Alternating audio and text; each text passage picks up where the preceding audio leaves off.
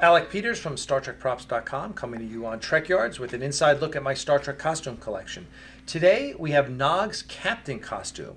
Wait a second, you're saying. Nog wasn't a captain? Yes, he was, in the episode of The Visitor, which was one of those great Deep Space Nine episodes featuring Tony Todd as an older Jake Sisko. When they go in the future, they go and they pull the Defiant out of mothballs. Nog's in command, and this is his costume.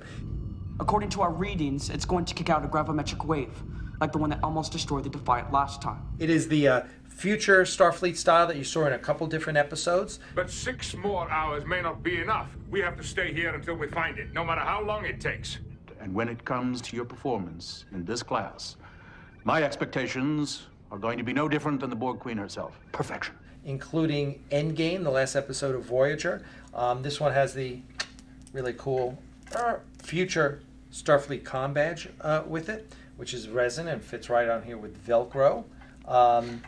It's got, what you would expect for this costume, which was all one piece. It was a jumpsuit.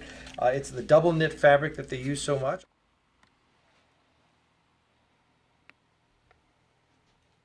And it's got a costume tag on it to show its authenticity. And there you go. Nog as captain. You'd thought it never happened, but anyway, I did.